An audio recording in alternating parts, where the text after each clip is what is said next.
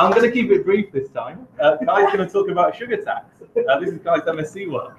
I'm going to pass over to Kai. Thank you, Kai. Okay, thank you. Okay, let's do it again.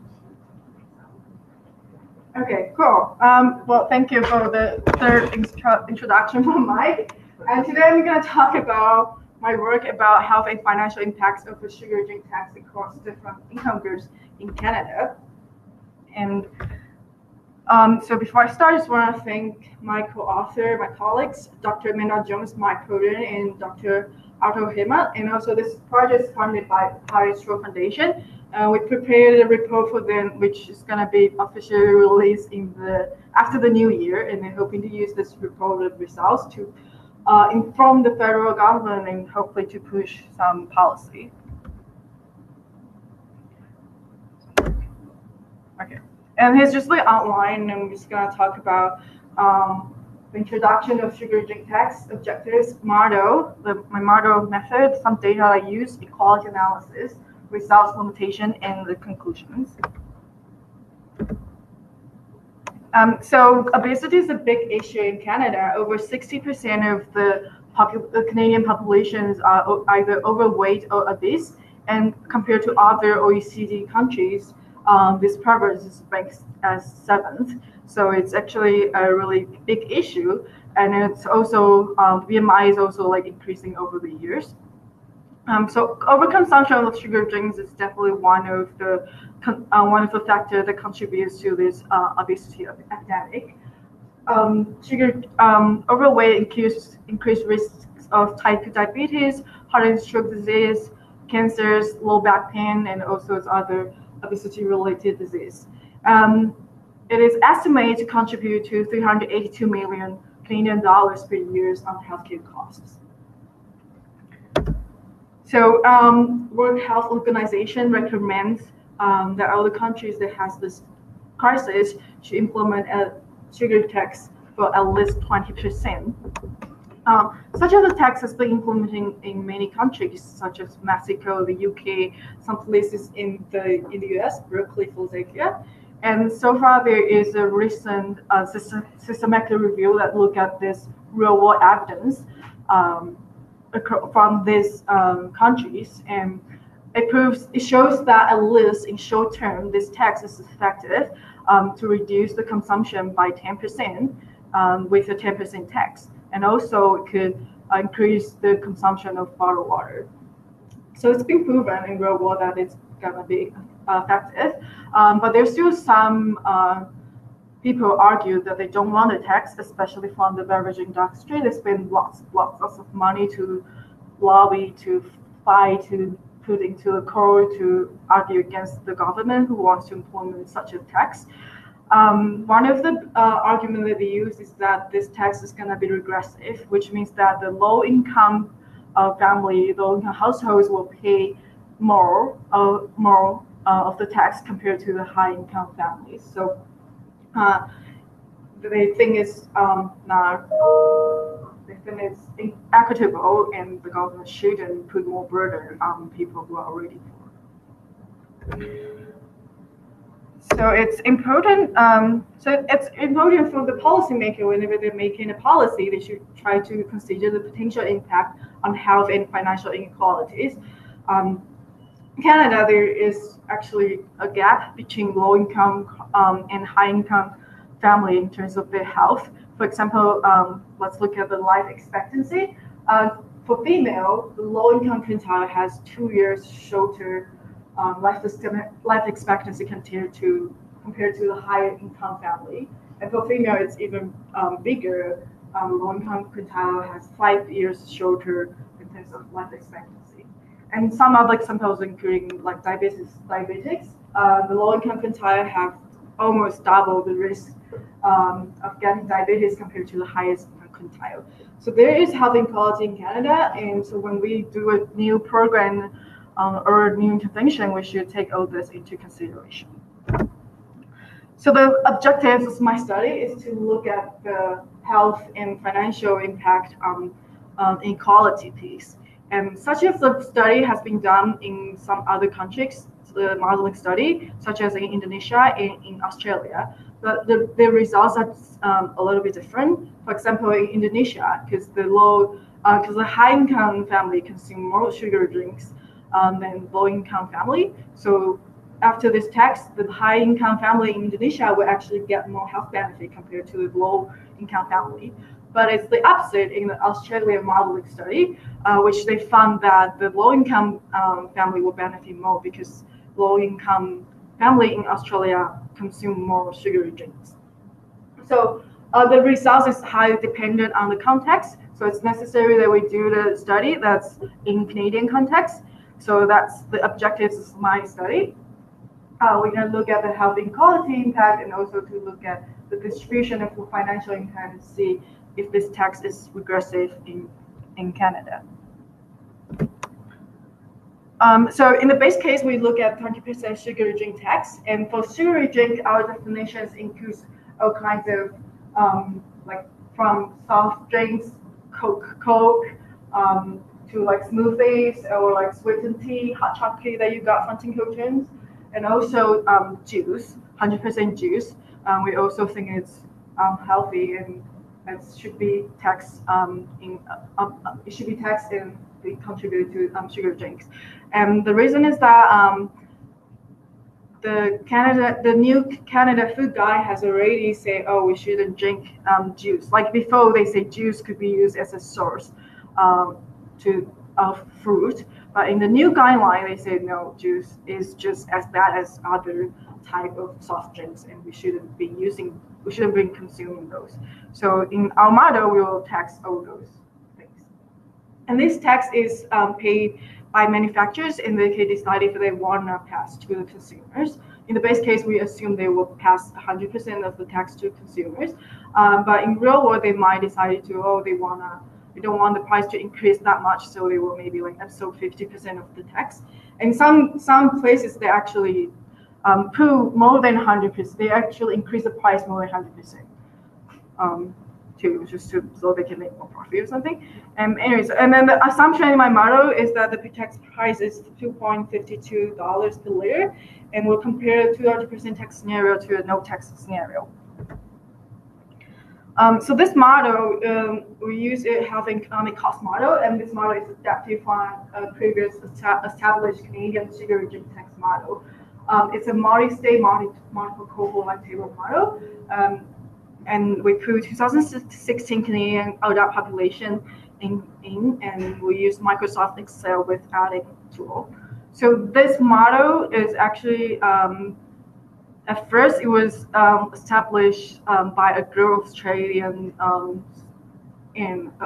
Australian scholars with lots of people, like more than 100 people. They create all this the model for like in terms of like the epidemiology data and all the model structure, and it's being used a lot in Australia setting to evaluate different types of obesity program or non-communicable disease program to evaluate those outcomes. And the benefit of using the similar model is that you can compare the results between different programs. And now we're using this in Canada, and hopefully in the future there will be more other programs that can use this similar model to evaluate other programs.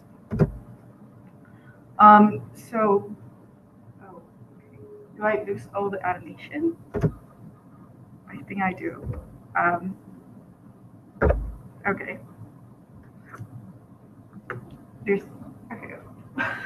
Anyway, there is a picture behind it about the logic pathway of the model. Basically, after the tax is implemented, we assume 100% of the tax will be passed on to consumers. So the price will increase, and after the price increase, based on price elasticities, different income group will react differently to the tax. So the low income group, they might react more compared to the high income group, so they will reduce their consumption even more. And in this model, we also take the potential impact on different beverages into account, such as milk and diet beverage. So we also have price elasticity for these two beverages. and to see maybe if they reduce the consumption of sugar drinks, they might increase the consumption of milk, and that's also increase calories. So we take all this into consideration, and we'll get a net energy intake change, and with that can lead to change in reduction in BMI. And once the BMI is changed, they will reduce the risk of this 19 disease, and reduce the incidence. It will further down reduce prevalence. This is a specific mortality rate, eventually improve the health and save healthcare costs. So the way we calculate that is through a life table model. So the whole population is divided into cohorts by sex, 5-year age groups, and income quintile, and then we follow each quintile from 2016 till lifetime horizon.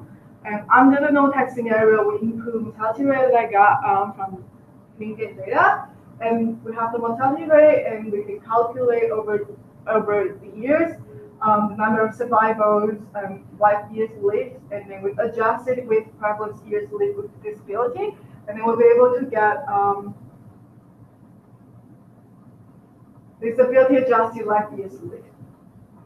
And so when it comes to 20% tax scenario, we change the BMI, the sugar consumption, the risk factor, and change the incidence, prevalence, mortality rate for each disease. So there will be like 23 disease small table that take account each change for each specific disease.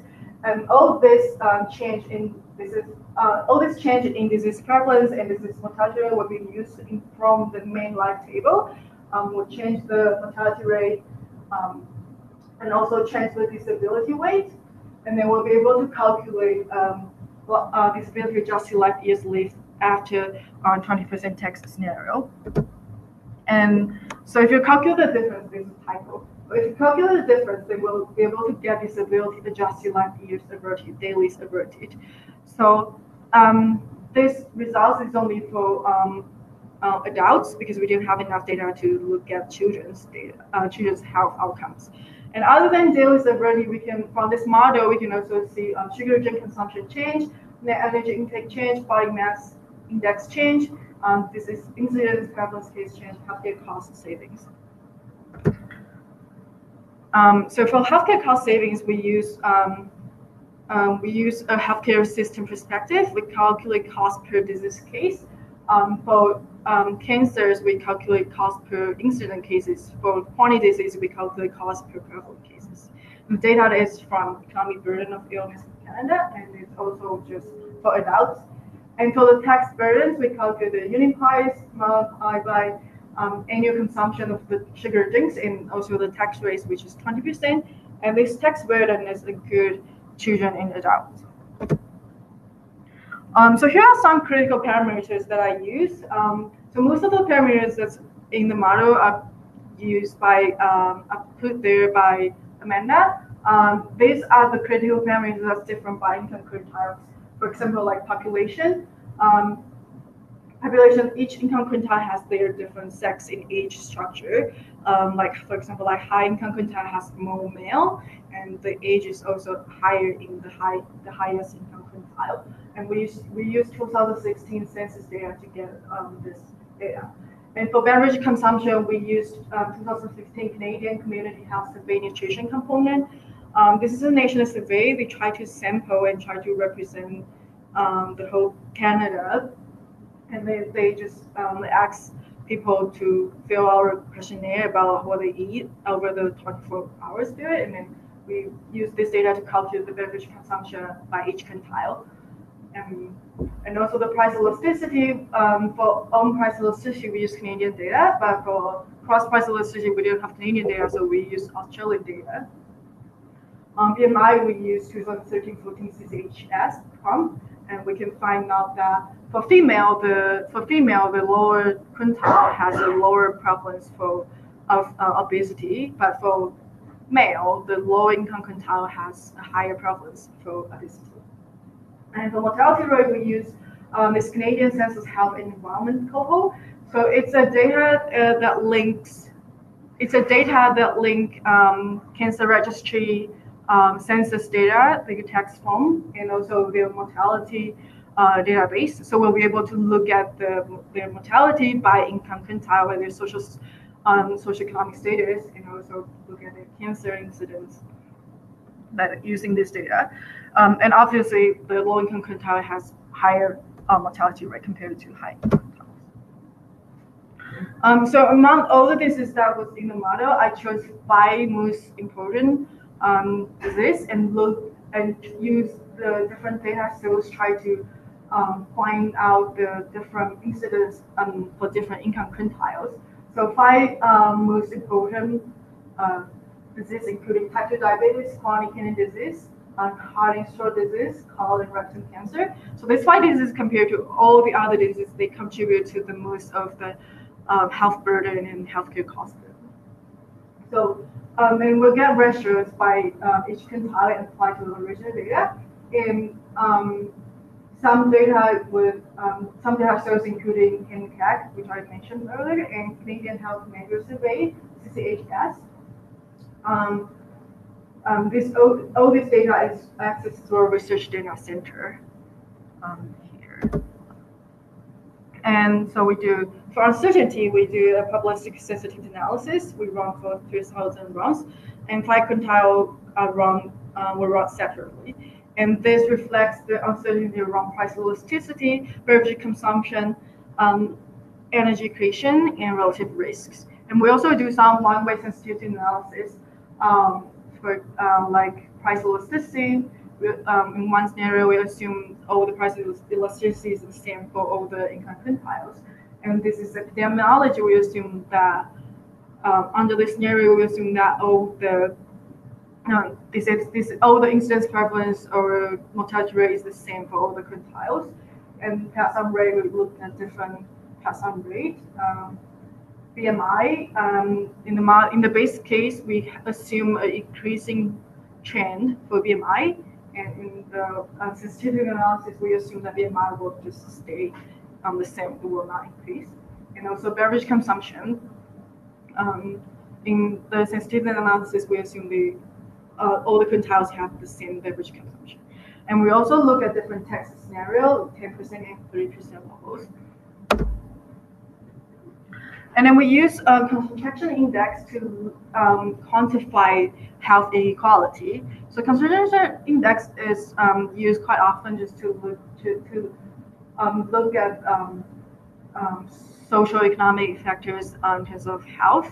And so we can use it can be visualized using a concentration curve. So on the x-axis is the cumulative percentage of income status. So the 0 to 20% is quintile 1, 2, 3, 4, and then 80% to 100% is quintile 5. And the y-axis is the cumulative percentage of health, which we use disability just like years led to major health in this study.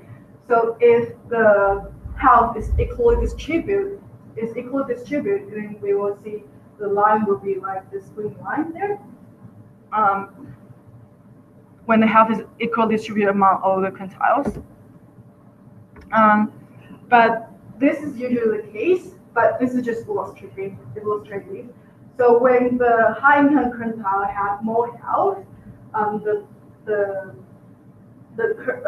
concentration curve will be below the equality line, and also the concentration index will be positive.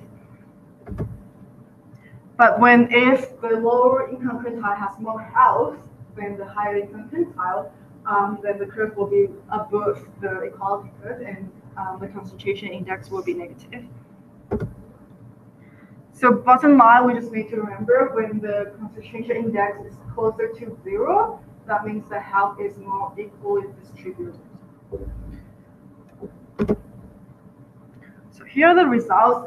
So you can see that the consumption with 20% tax, it generally can reduce the consumption by around 15%, and the lowest income quintile has a little bit slightly higher reduction. And for BMI reduction, you can see that first we can see that male has a higher reduction compared to female, and also the lowest income quintile has higher reduction compared to higher income quintiles. And we look at the dailies averted. The same thing, we can see that male has more health benefit, and also the low-income quintile has more health benefit. Another thing we can see from this graph is that, so in yellow, which you can barely see, is the benefit that we can get from year 1 to year 5 after the implementation of the tax. Yeah, you can see it. They're really small, and you can see 6 to 10 years, the dark blue ones, and the green one is the year 11 to 25, and then 26 to lifetime. So one message you can get from this is that this health benefit we need to wait for long term to actually see it.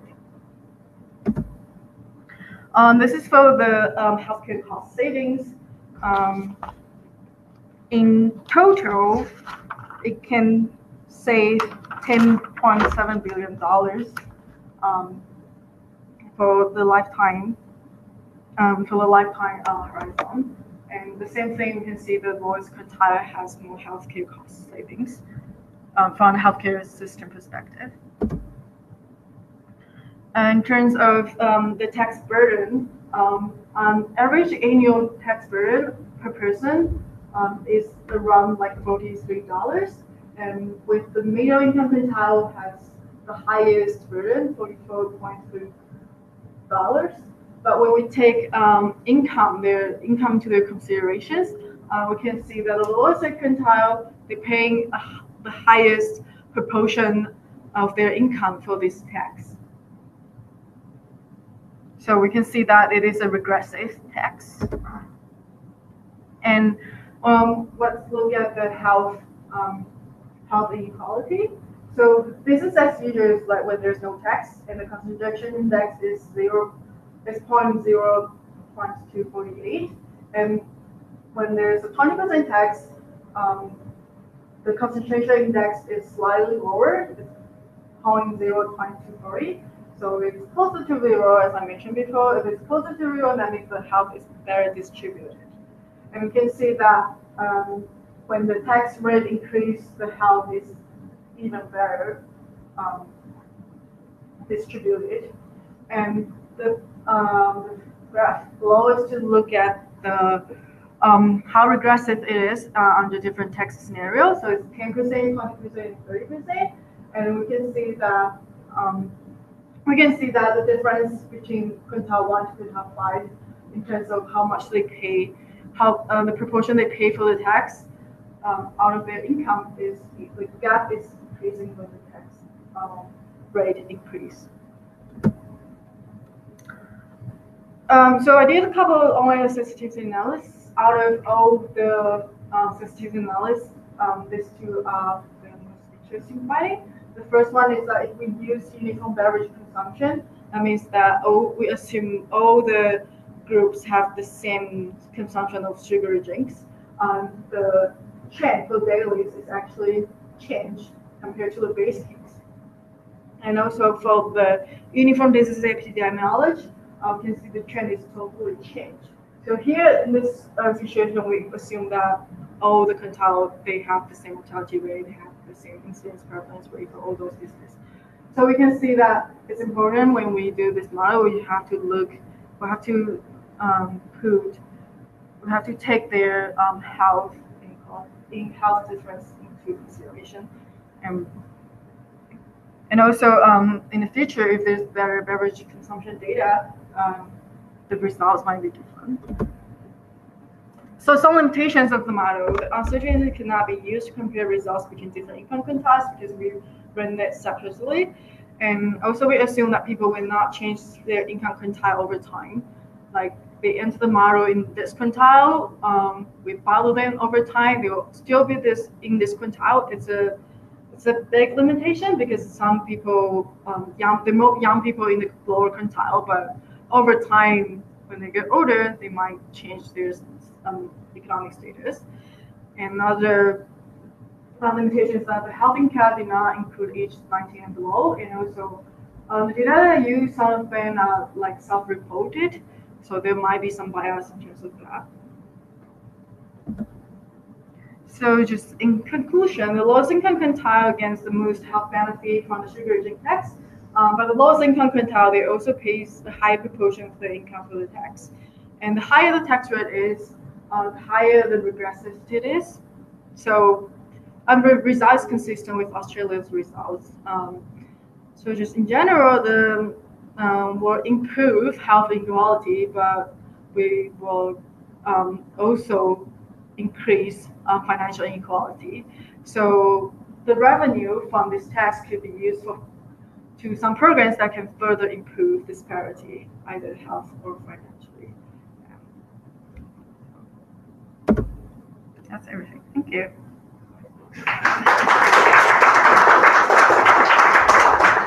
Okay, thanks very much, Kai. Do we have any questions? Yeah. Yeah, I'm wondering, just about the process moving from the number of soft drinks consumed to the number of core health outcomes. Was there data on an actual change in health outcomes from a sugary drink tax? Mm-hmm. Or was it kind of like, we know how many people are consuming sugary drinks, we know how many people have these kind of incidences. So was it, like, do you use actual data on health outcomes from the other studies from reduction, or was it more a reduction in consumption of sugary drinks? So it's like the consumption changes the BMI and changes the risk of all this disease. Right. And in this model, we can actually get like, how many, let's say, diabetes incidents are prevented over the years. I don't have that now, but like, so the tax reduce all reduce all these risks, and then we reduce the prevalence cases of, let's say, diabetes, heart disease, and stroke cancers, and all this can save lives and have longer life expectancy. So I think like the thing I'm wondering is when we look at like sugary drinks, mm-hmm. and we look at kind of drinks as the substitutes. You mentioned that maybe they'll start drinking more milk. Yeah. And you have to take that into account. Mm-hmm. When I think of something like Coca-Cola, other substitutes I can think of like wimpy drinks. Like maybe I'll drink milk now, but I'm gonna eat a ton of gummy worms because I'm getting my sugar no matter what. And I'm wondering about when we're looking at that effect, mm-hmm. I wonder if a decrease in the amount of sugary drinks consumed, are we consuming less sugar and less bad food, or are we substituting to these other kind of avenues that aren't necessarily soft drinks? There's a study that's done that says the substitute effect is not huge, and also one thing they were texting sugar drinks is because the sugar drink is like liquid, so you can drink it easily, while you can drink 1, 2, 3. So you go out for dinner, it's bottomless, you can drink a lot of sugar drinks, but then if it's like chocolate or like brownie, which is solid food, after you eat like a couple, you get full from that more easily compared to the drinks. So that's why they might substitute with solid food, but they will not be as same as that much as sugar drinks. Sure, it's not as big of a thing. Yeah. And then I have another question. Yeah, go ahead. In terms of compensating kind of the lowest income quintile, the lowest income deciles having the hardest time with this tax, do you have a mechanism in mind for that? Do you have something that you would say, Canadian government, if you put in a sugary drinks tax, you should have this kind of sort of subsidy, this kind of thing? Like people are talking about using these revenues, so like for example for fruits and vegetables subsidy for like low income families, or some easier ways we just do like rebates. Things like that has been discussed. But I'm not really sure if like other countries are like the countries that already have the tax, they're doing something like that. But that's definitely the way to do it, and that's also by saying that, it's easier for the public to accept this tax. Is that something like I kind of, we have the carbon tax in Canada. That's kind of going to work. There's this rebate, and the average family might receive more money back than they pay in, right? So you can see, well, you still have this incentive to reduce carbon because you want to save money. But when I think of sugary drinks tax, it is the thing. Like I want carbon so I can drive my car, watch television, but I want sugar because I want to consume it. And so when I think about a rebate to the people that's such that you have more money than you pay in. Or could you be an income effect where these guys might consume more sugar than they otherwise do because they're richer When now? they have And like, more oh, things? Coke, you know, like. That's a good question. Never thought of this. I don't know. Maybe. Yeah. Humans are complicated. Yeah. The policy that Heart and Stroke are interested in is using that revenue to subsidise fruit and veg. Yeah, and that And, sounds. yeah, and what they originally asked Kai to do was to model that as well. So model the tax and then model how you could spend the revenue. And I said, no, we don't have time to do that. This is a master's, not a PhD. Yeah, but that's something that they're definitely interested in because it could potentially turn the financial effect from a regressive tax into a progressive tax if you spend the revenue. Yeah. Any other questions? Yeah. Yeah, good job. Yeah. And I have a quick question about the monetary value estimation was said before. Yeah. So in that estimation, are the values adjusted for inflation or discounted for? Oh yeah, it is discounted. I just What didn't. level of discounted? It's 1.5 somewhere. I didn't say it, but it was there. It was covered. But it's there. It's 1.5% discounting rate I use in the model. Why that? It's just based on the Kai-Erh guideline. They use 1.5%. They recommend using 1.5% for the economic evaluation in Canada. Mike can tell like hours for that. Why is it? I can talk for hours about that, but this is Kai's presentation, so Kai, you can talk for hours about it. Yeah, Canada have guidelines on what discount rate to use for all health technology assessments in Canada, and they recommend 1.5%. It used to be 5% until a couple of years ago, and they revised the guidelines. And I'm responsible for this. I wrote the report on discounting that informed that 1.5% discount rate. Previously, it was 5%, and it wasn't even cited. There was no reference given. It was just 5%. At least it's evidence-based now. We can argue about the evidence, but at least there is some evidence. And did you do any kind of sensitivity analysis on the No, not in mine. I didn't do any sensitivity analysis around discounting. But it's a good question, right? Because given that the benefits are very long-term, Yeah. you'd expect yeah. a higher discount rate to Yeah. put smaller value on those long-term benefits. Any other questions? I just wondered, can you incorporate in the model age distribution sort of stuff? You're looking at health effects, but. Yeah, we do. We do have, we separate the whole cohort into different sex and age groups Okay. and income groups. So for different age groups, we have different incidence rates. We have different consumptions. We have different BMI. Yeah, that's all taken into account. Yeah. Right. I was just wondering, you had the mostly good out for income, Mm-hmm. and you had a lower BMI among women, right? And Yeah. whether you're capturing a lot of elderly women from small pensions, or that sort of thing. Anyway, just Yeah. Thank you. Yeah, there's definitely more.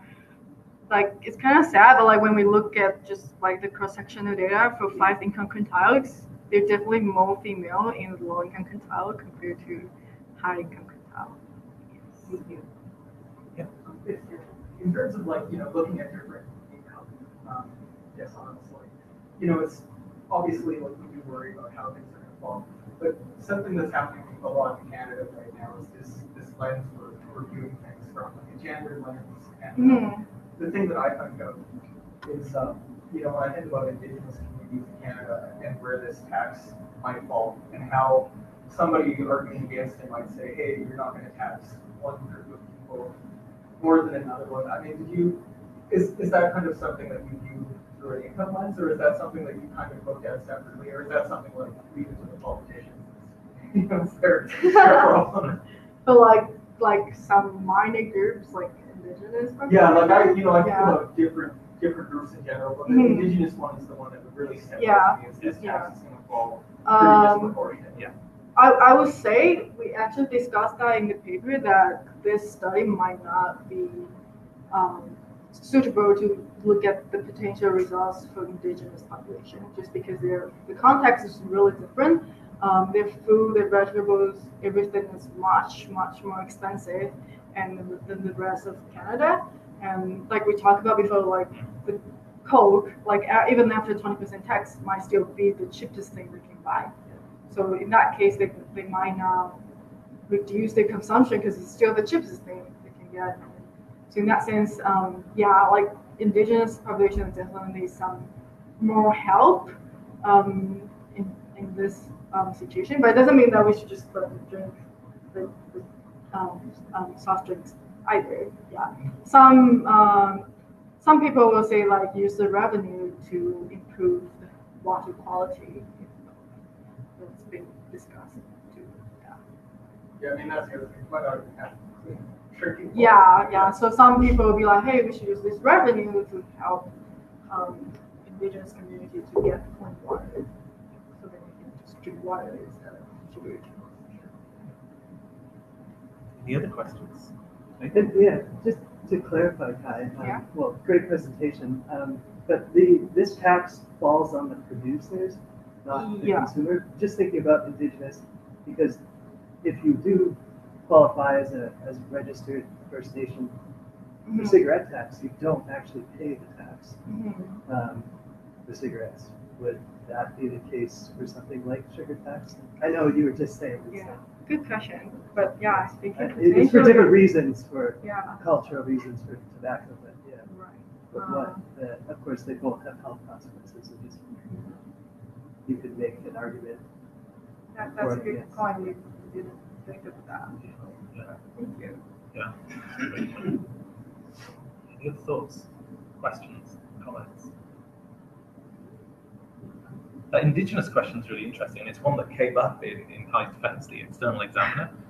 Stephanie Montesanti is an expert on Indigenous health, and she made that point that on a reserve, everything's expensive, but Coca-Cola is relatively cheap compared to, say, fresh food and milk. So it might be that even with the tax, it's still the cheapest thing. So people pay the tax if they indeed do pay the tax, and even if they do pay the tax, they might not substitute away. So they're not getting the health benefits, but they are paying the tax.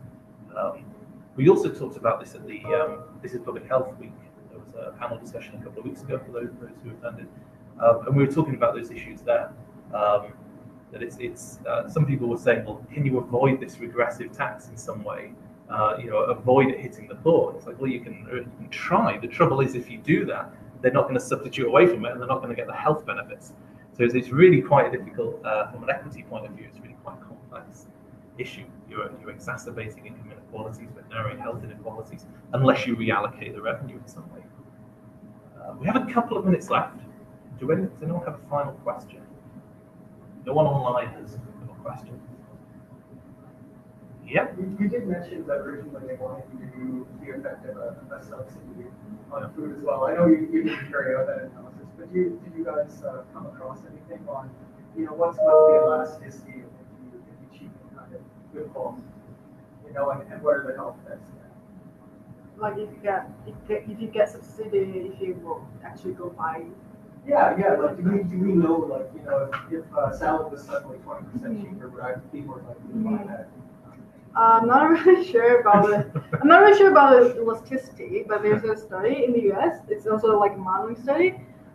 They do look at different intervention they're trying to improve like health in the lower quintile. They compare different programs, such as like ban media about like sugar drinks, or like the tax, and also like food and beverage subsidy, and they do see like they are all beneficial, and if you combine them together, I don't know the elasticity if they're using elasticity in the model. I think that's a really interesting concept to use. We have this revenue, to use that to actually subsidize healthy food. And it has it's really good for making food cheaper for people, and it's almost the opposite. Yeah. Another thing we talked about regarding the regressivity was a single price was modeled, wasn't it? $2.52 a litre, something like that. But one thing that we did discuss at the defence was that maybe those in the lowest income quintile might get their Coke cheaper than that, right? In which case they'd be paying less tax if it was just a fixed like 20% tax. So that actually might mitigate some of the regressivity. Any final questions? A couple of minutes left. No final questions? Fantastic. Okay, well then all that's left is to thank Kai for a fantastic presentation. Thank you, guys.